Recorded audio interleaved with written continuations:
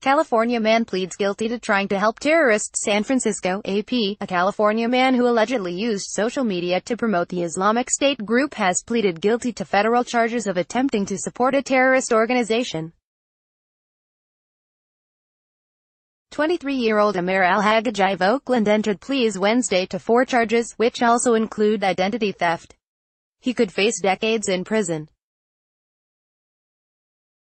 Authorities say Al-Haggaji acknowledged that, in 2016 he created social media accounts for people he believed were Islamic State supporters.